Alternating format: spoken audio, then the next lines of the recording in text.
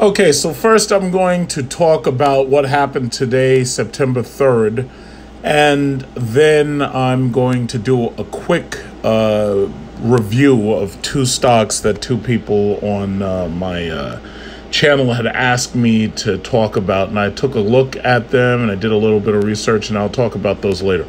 So first of all, this morning the Dow started out at around 29,200. So if you look at the 1 day here, you can see, as you probably already heard on the news, the Dow fell like over 1,000 points today at one point. The last time I checked, it was like 1,057. And basically, the stories that CNBC put out, it's like U.S. stock futures slip, it's Wall Street bracelets for more tech losses. It's funny because I didn't actually hear them really talk about it, but 1 million people filed unemployment.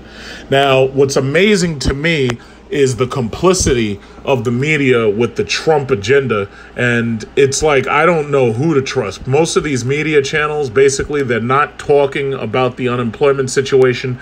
They're not talking about the pending situation with rental evictions. They're not talking about the pending situation with mortgage foreclosures. If you remember back in 2008, the economy basically collapsed, or at least the Dow fell over 777 points on September 15, 2008. Like, I'll never forget that because that date is like burned into my mind. Now, the thing about it is, as far as I'm concerned, Obama was running against the Bush presidency. He wasn't running against McCain-Palin. Palin was a freaking joke, and poor McCain was just an old man, you know. And they didn't make fun of his age because the right wing tried to stop not talking about that. They didn't want anybody talking about how old McCain was, and they even tried to quiet Trump down when he started his birther bullshit about John McCain being born possibly outside the United States, making him invalid to run as president. It's like, we've been dealing with this stupid bastard for a long time, and now we're seeing that his economy is all smoke and mirrors. But I've been saying that for like the last 2 years, I think. So anyway, Dow fell over 1,000 points at one point today. That's the Dow Jones right there, 28,000 points, 292. So anyway, people who bought into Tesla were really surprised to see what happened to Tesla. But see, now anybody who got into Tesla, as they watched this week it fall from 504 to 426, now you understand the roller coaster that I was on for a long time. It was an emotional roller coaster. I bought into Tesla around $30 a share, and I sold out around 1,005. If I had stayed in, I would have continued to stay in. The problem with me is, you know, if I hold, I'll hold as long as I can. But at a certain point, I say, you know what, I've had enough, and I just want out. Now, if you bought into Tesla, understand something. Chances are you haven't really lost money, especially if you got in as soon as they announced the split. But the issue is, now you're just going to have to wait a couple, maybe even a month or two. It might not even take that long. There will be a rebound in Tesla simply because the Model Y and the Model 3 deliveries are going to be ramped up. Tesla's moving to Texas. Tesla is going to be producing more cars, cheaper, faster. They already knocked $3,000 off of the Model 3. Chances are the Model Y will see a slight price cut after they get their production numbers up. But the thing about it is, these cars are burning up the streets. These two, because they cost between $50,000 and $60,000. See, that's how I do my stock research. It's not enough to just look at a company. You have to understand, what is it that this company makes, and do people want it? That Model Y and that Model 3, I've been saying it for years. Those cars, I knew those cars were going to push Tesla to 1,000. Now you've seen them surpass 1,000. They went to 2,000. Now, anybody who got in, however many stocks you bought, they've been split. You've got 4 per one. And the thing about it is, now you're going to have to be on that same roller coaster that I was on. And now you understand the reason why, after waiting 8 years, I sat on that roller coaster. After I sat on that roller coaster from 2012 till now, 8 years, I was on that roller coaster. Now you're on it. Now you understand how my emotions swing. So anyway, Apple Apple. Oh my god, my siblings were like, "Oh, what the fuck? It's dropping like a stone." I was like, listen. This is to be expected. Let's understand what happened. People pumped up these shares as high as they would go. And then after that split, a lot of people sold off. Now, the problem is the real money, the rich people who buy hundreds of thousands of shares because they've got multiple millions of dollars, those people didn't sell. Those people stuck right in there, and they're still in there, and they've been in there for a long time because they know Apple is safe money. Apple's got all types of products coming out. They got the iPhone 12. They got the Apple Watch 6. They got all this other stuff. Well, they think that they got glasses coming out, for God's sakes. They've got these services like Apple Pay, and then they got Apple Card. And people are going to be out with the Apple Card. I got my Apple Card already. My Apple Card has a $10,000 limit.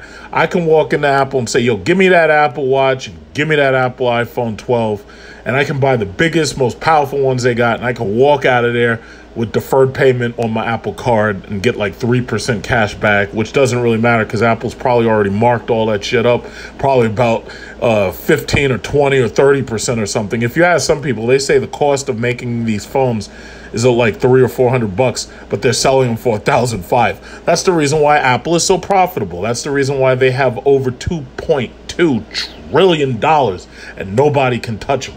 That's the reason. So you just got to understand, that's just what it is. Okay.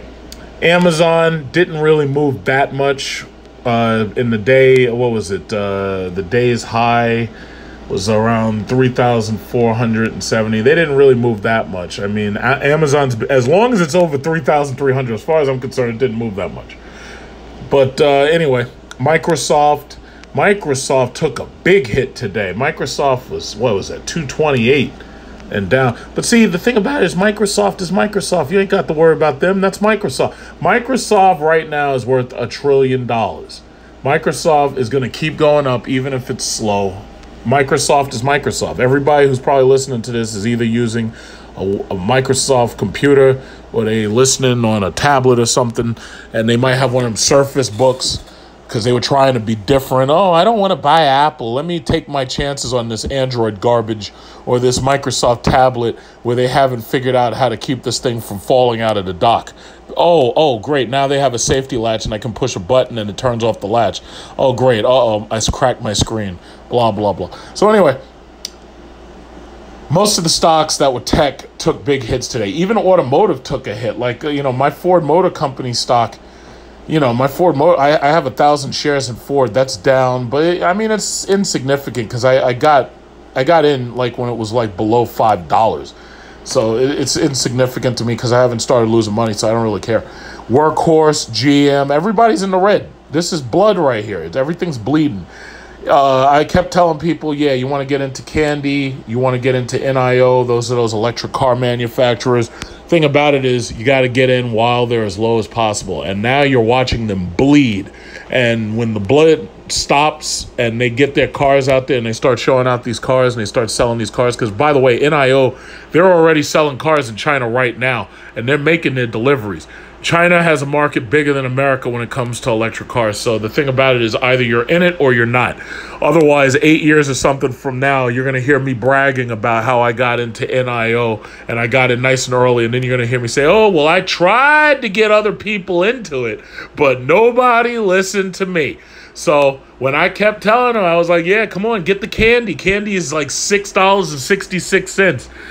You know what? If either you're in or not, that's all it is. That's all it is. And then there's Alibaba. Alibaba was down a little bit, but then again, everything was down. Facebook was down. Facebook hit a high of 306, and it's been down. Everything's down. And Facebook is having problems because of Apple messing with them and their privacy policies and whatever.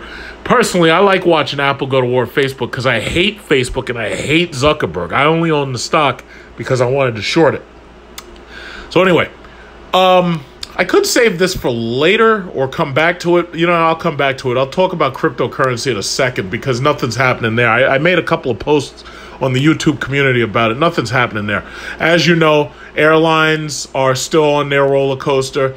Delta Airlines is still trying to move back up. JetBlue is still close to the $10 low. American Airlines still isn't where it should be. All the airlines are sitting still. They're talking about laying off pilots. Trust me, these things are going to be in the red soon. But again, people say, oh, yeah, you should have never told us to buy the airlines. Listen, I told you to buy the airlines when this first started. When the coronavirus first started, it knocked all of these stocks down to the lowest point that I think they could go before there's a bankruptcy. So the bottom line is, if you get in at the lows, then right now you're up. Because if you notice right now, the airlines are actually green. But that's because the low was so low. When it went low for the 52-week low back March 18th, these things were knocked down so far until as long as you got in like during that week, you are probably up right now. So anyway, keep it moving. As far as my oil stocks, I'll have to look at that separately. But for the most part, the economy has started, how should I say, moving again. People are going back to work apparently next week after Labor Day. Trump has decided to risk our lives, risk our children's lives and whatnot, and force us all back in there so we can save his economy, or I should say save what looks to be a bloodbath of his economy. If any of your children die, shame on you. Now, I want you to remember something. In ancient Egypt, God had plagues because he didn't like Pharaoh, and he told Pharaoh, let his people go, right? So sure enough, what's happening right now? You got Antifa and Black Lives Matter fighting because they hate the cops, because the cops keep getting caught on videotape, putting their knees in people's neck. And then God's trying to tell Trump, let my people go. And what is Trump doing? Trump's like, no, I'm not changing nothing. In fact, Rittenhouse was acting in self-defense. No, he wasn't. He's a murderer. He's a murdering animal, and he's going to serve time. I guarantee you that by the time this is over, he's going to end up doing between 5 and 10 years. Because the thing about it is his fat mama brought him across state lines with an illegal weapon that he shouldn't have had, and he ended up killing 2 people and wounding a 3rd. No matter what happens, he's getting time, and then on top of that, he's getting civil court raped in civil court. In fact, that might also apply to what's happening to him in jail, because I haven't heard nothing about bail, and I haven't heard nothing about what jail cell he's in, because they don't want nobody to know what's happening. Poor Kyle is in the booty house right now. Kyle Rittenhouse is in the booty house. So anyway, next. AMD. I told people to buy AMD when it was $50. Tech took a loss today. AMD got up to $92, I think it was. What was it, 92? Because AMD was like $90 a share like a day or two ago. But see, AMD has other problems. Their biggest problem is NVIDIA. NVIDIA's got these damn new 3000 series GTX, GeForce, RTX ray tracing cards. Let me tell you something. I got the 2080 Ti sitting in my computer right now, and I want to get that 3090 Kingpin. Why? Some people say, oh, well, you don't need that. You just need a 3070 or you need a 3080. Hells no. I go straight to the top, baby. Straight to the top. I don't have a big-ass credit score of 850 for nothing. I'm taking that Apple card. We're going to walk in. We're going to walk out with that 3090 Kingpin. We're getting the Kingpin edition.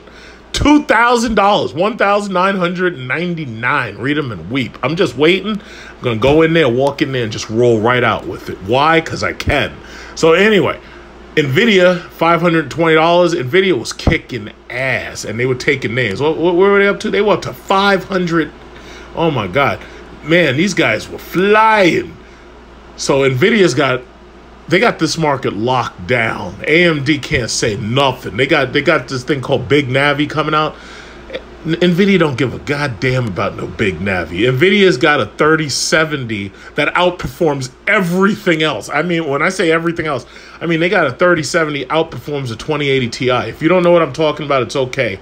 But they got the 3070, then they got the 3080 that outperforms everything else. And then they got the 3090 that basically says, hey, AMD, game over. And that's it. And that's what I like. I like it when you bring out a product that's so ridiculous that nobody can say anything to you because it's like game over. There's nothing they can say. AMD, you know, you guys are down, but you know what? You're not out. You're down, but you're not out. You know, you're not out. So anyway, next.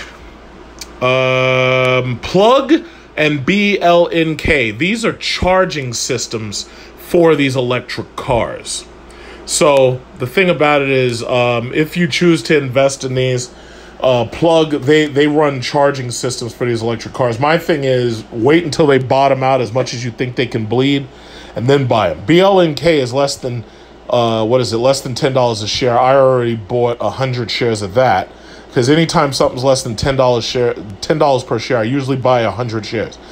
It depends what kind of company it is, but typically that's what I usually do. That's how I start. Zoom. Everybody was going crazy over Zoom. Look at this. Look at this. Zoom was up to $467, $462. Zoom was flying. I made a couple posts on the community about that.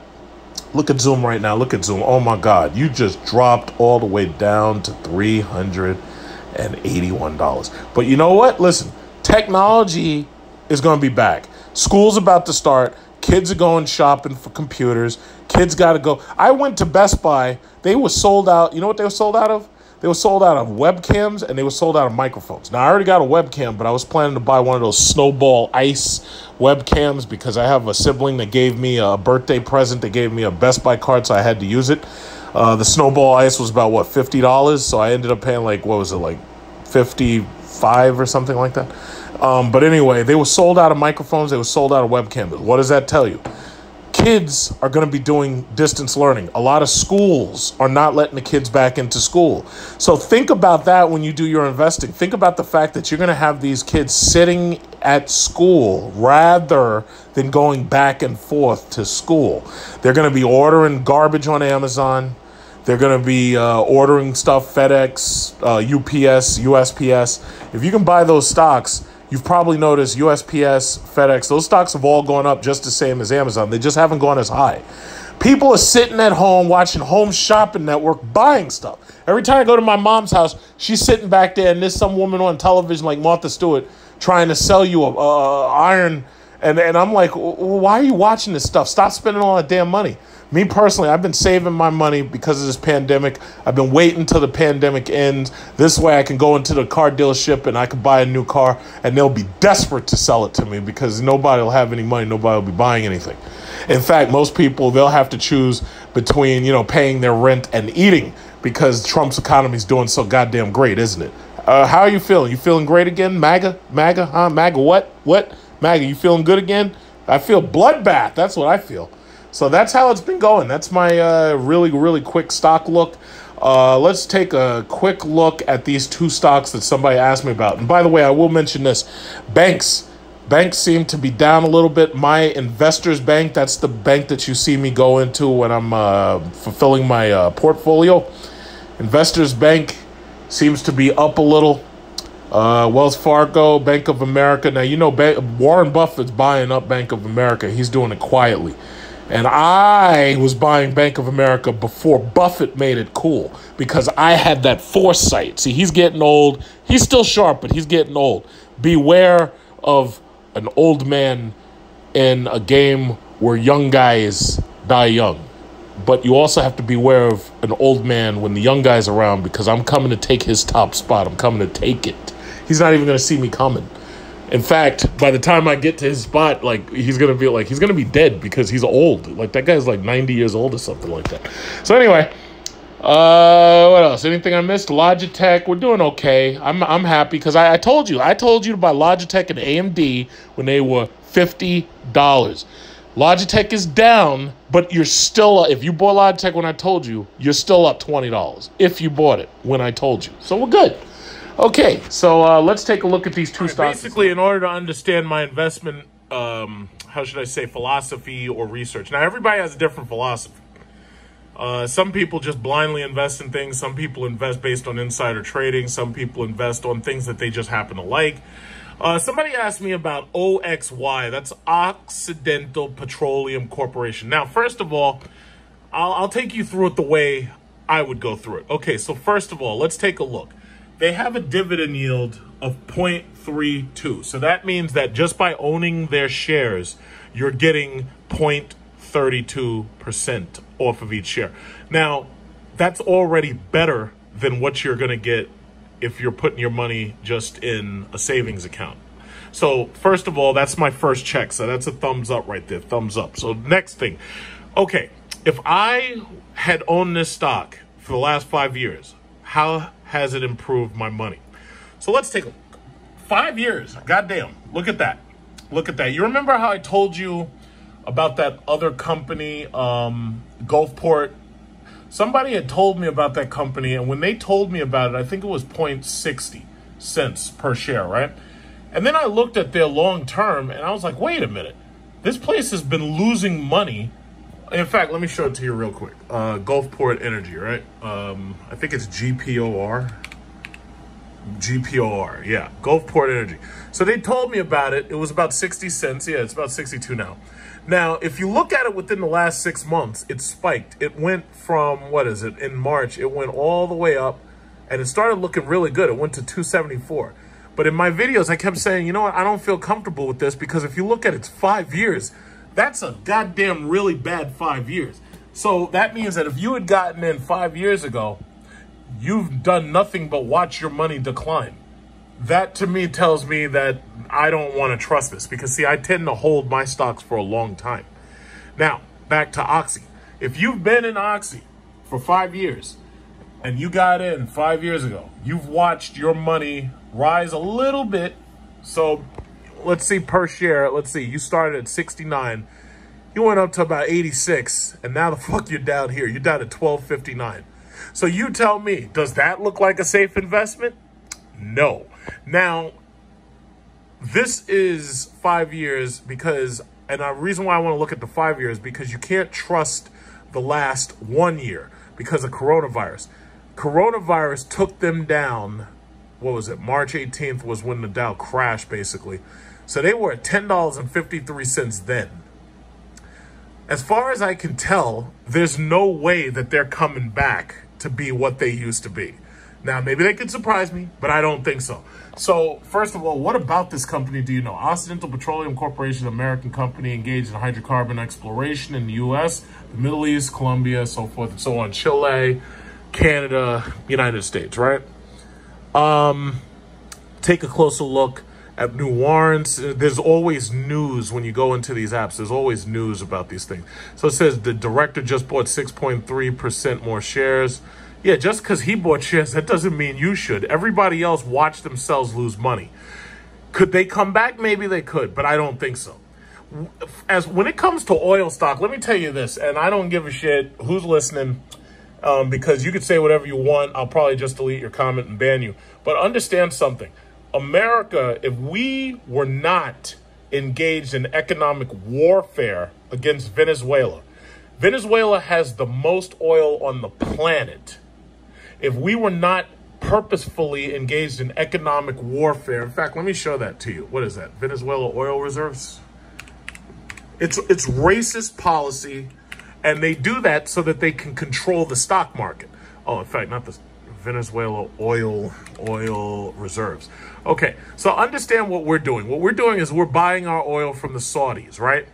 Now, the reason why we're doing that, and the reason why we have this economic warfare going against Venezuela, is because if we can control Venezuela's oil and make it so that they can't sell it by putting sanctions on them and this, that, and the other, we'll continue to buy our oil from Saudi Arabia while Venezuela goes hungry because they can't afford to sell their oil. First of all, I just want you to think about that. Now, they say, oh, yeah, well, the reason why Venezuela is poor is because of socialism, right? Understand something. There's no way in hell that you could control the most important energy resource in the history of man and be poor. No way. It would, imagine if Venezuela had streets paved with gold bricks. Would it make sense for Venezuela to be poor? We're purposefully keeping them locked down, buying oil from Saudi Arabia to maintain control in the Gulf. And then what we're doing is we're basically saying that these people are poor because it's socialism. Now, I want you to think back. When Bush was in office, Hugo Chavez was in office. Hugo Chavez came here and said, I can't stand next to Bush. Bush is the devil. It smells like sulfur. If you remember, he actually said that. Americans were suffering under the Bush administration to the point where Hugo Chavez, and I'll show you because you can look it up. I can't make this shit up. Chavez offered Americans oil. Americans oil. Because our oil was so goddamn high that nobody a lot of people, I should say, couldn't afford it. Hugo Chavez. Now, this is the evil Venezuela evil leader. This guy offered to bring poor people in America oil. That's like your worst evil dictator that America's media, quote unquote, America's media. They tell you that these people are evil. And this evil dictator says, oh, you guys can't afford oil? Well, guess what? We'll bring you some oil if you need it, and we'll give it to you cheap. Venezuela's got all the goddamn oil on the freaking planet, and they offered America oil because the Bush administration had us suffering to the point where we couldn't afford oil. I just want you to think about that. Now, you tell me why Venezuela is so poor. You tell me, and I don't, if you use the word socialism, I know you're lying. Because these people are basically sitting on a gold mine. And the only reason why they're like that is because we haven't figured out a way to steal it from them yet. You hear what I'm saying to you? Okay? So anyway, let's go over to SQ. Somebody asked me about Square. Square, as you know, Square are those, basically those credit card scanners and whatnot. You usually see those point of sale transactions. Now, let's think about Square. First of all, point of sale. This company makes computers and cell phone connectors that allow you to have a point of sale just about anywhere, right? What's been happening? Coronavirus has made it so people are afraid to touch money. And then on top of that, the U.S. Mint was shut down for so long that we're having a coin shortage. So you go to a laundromat, there's not enough coins. So would it make sense to buy into a company that makes point of sale transaction devices? Well, before I say my spiel, let's look at how Square is doing right now over a year to date. Well, if you own Square at $63 during January 2nd, right now you're up to $152. I don't know. Does that sound like a good investment? I bought in at $63 and right now I'm worth $152 per share. Let's look at Square's 5 years. Well, let's see. If I bought into Square 5 years ago, I would have had $12.85 per share. Now, I am worth, right now today, $152 per share. Does that sound like a good investment? I would say that it does. And it's really that simple. Now, by the way, does Square have a dividend? As far as I can see, they're not doing a dividend on their stock. However, for holding this stock over time, because of coronavirus, it did nothing but go up. Look at this. Look at this.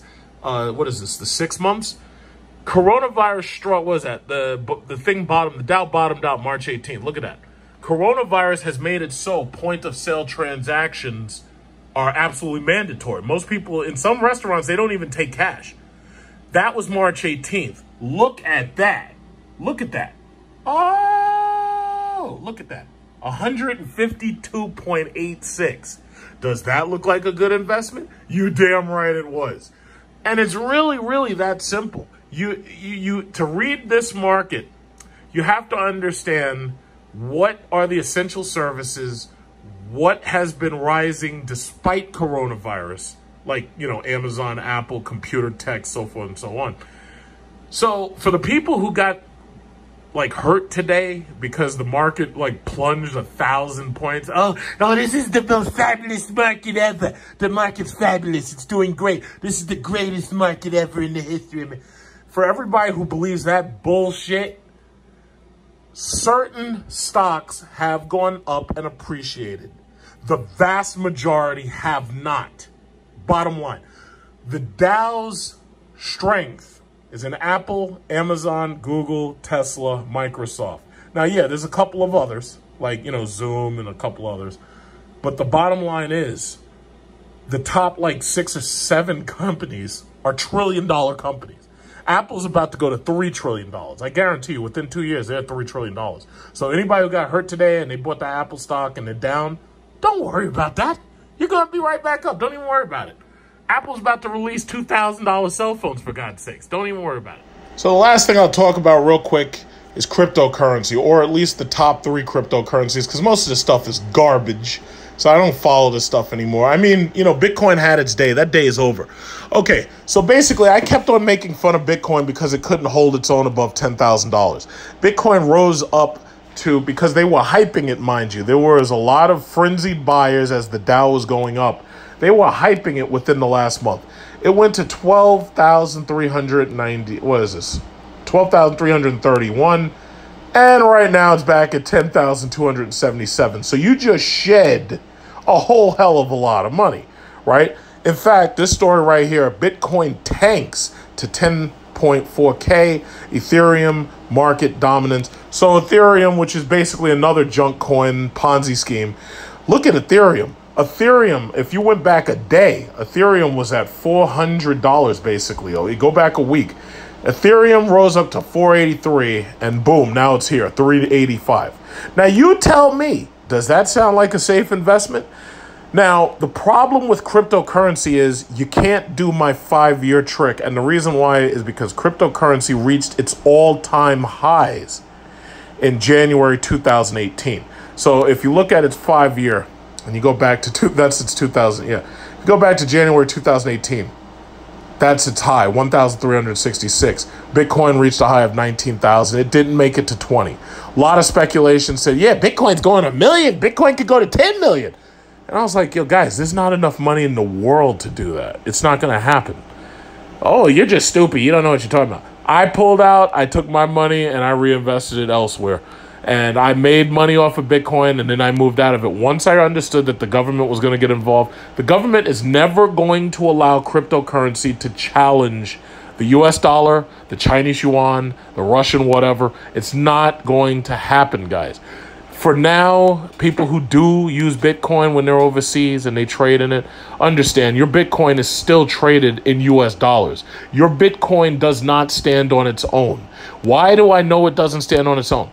Why? Because if I ask you how much is a Lamborghini Aventador, you'll always tell me it's about $500,000. Now, if I ask you how much it is in Bitcoin, you either won't know what to say or you won't know how much it is at that very moment. Everything is traded against the US dollar. It is a reserve currency. It's that simple. So for people who keep putting money into Bitcoin and keep watching this shit fall, understand something. The people who bought into Bitcoin back here when it was like $400 and $500, because I specifically remember calling into the Karen Hunter show because there was a guy talking about Bitcoin and I was arguing and fighting with the guy, and I told him why I felt it was a Ponzi scheme. I don't even remember. I might have recorded that conversation, but I don't remember because usually when I call in, I record it. But I remember when it was like $500. And the thing about it is I said, yeah, I bought some, but I believe it's a Ponzi scheme, and I don't think everybody should be doing this unless they know what they're doing. Sure enough, it started to rise, made me look like a fool. But guess what? That $1 million, they never saw it and they never will. So now, boom, and now you're down here. Now, granted, if you bought in when it was $500, yeah, you are up. Yes, you are. The problem is most people who bought in here are trying to sell their Bitcoin every time it gets about here to about $10,000. So basically, you've got a lot of people sitting back with Bitcoin and they know it's not going very high. They just know it. Some of them are hedging their bets and they're holding on to it. And this goes for Ethereum and Litecoin too.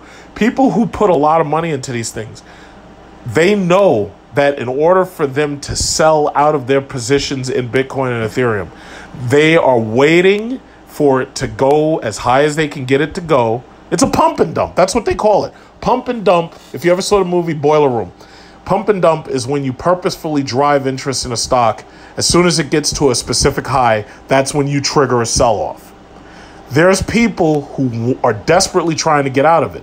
Let me tell you something else. There's people who are rich in Bitcoin because they got in nice and early, and they've moved to Puerto Rico so they don't have to pay taxes. Because you know how you always hear about the rich not paying their fair share of taxes and the rich always return? Well, at least we give you jobs. We give you jobs here at Amazon so that you can sell other Americans cheap Chinese shit, plastic brooms that break after you use them 2 or 3 times. Well, that's their response to everything. But meanwhile, in the background, these people are hiding that money and they're running to Puerto Rico just like Peter Schiff, and they don't want to pay their fair share of taxes, and that's basically what's happening in this market. The rich are not paying their fair share. Oh, no, but we give you jobs. We made it so that you can buy these sneakers for $400 that we paid some Indonesian kid like 25 cents to make, and he ate that day, and then you wore your nice sneakers, right? We give you jobs. We give you sneakers. Guess what, guys? The rich are not paying their fair share of taxes. Okay, they're not paying. They're not. In fact, if I had $1 billion and I could figure out a country to move to where I wouldn't have to pay my taxes, well, guess what? I'm packing all my shit and moving. I'm sorry, it's self-interest, it's selfish, yes it is, but that's just how they do it. And they control the media, and they never let these messages get out. That's why I'm here standing here talking into an iPhone right now, telling you how you should be investing your money. So basically, I'm looking online to see just how much I should be able to get for my 2080 Ti EVGA black card.